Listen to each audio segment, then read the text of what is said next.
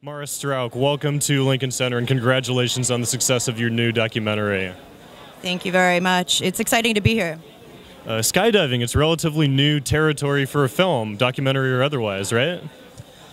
No, I mean, Carl filmed the Gypsy Moths in 1969, and he filmed a lot of what could be considered documentaries during his time, but I guess there hasn't been a documentary of this scale about the topic of base jumping. So why then did you want to make this film? What attracted you to the subject? I like the visuals of people falling off objects. I think it's something that we do not see much, and it's a point of view that we do not see. Of course, you see base jumping on YouTube or what have you, and it's usually shot on GoPros, but it's not shot in this professional way that Carl Boenish shot his film, which was on 16 millimeter. I mean, he was a filmmaker, so it's really exciting to me to see that caliber of film that had never really been shown to a large audience. So it seemed obvious to make it into a film. Base jumping has to be one of the most exciting things that a human being can do. Apart from the complexity of the camera, how do you capture that in film?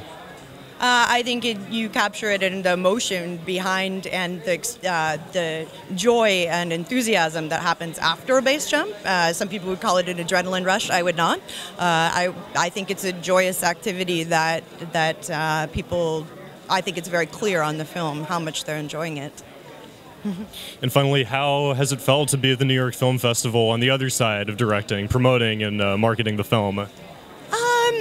This has been pretty relaxed in a good way. I mean, it's been very nice to talk to New York audiences, and we just came off of Toronto, so it's very nice to be here. And I spent 10 years living in New York, so playing at the Walter Reed was very exciting to me because all my favorite films have shown there. So it was really lovely to be in a place that I respect so much.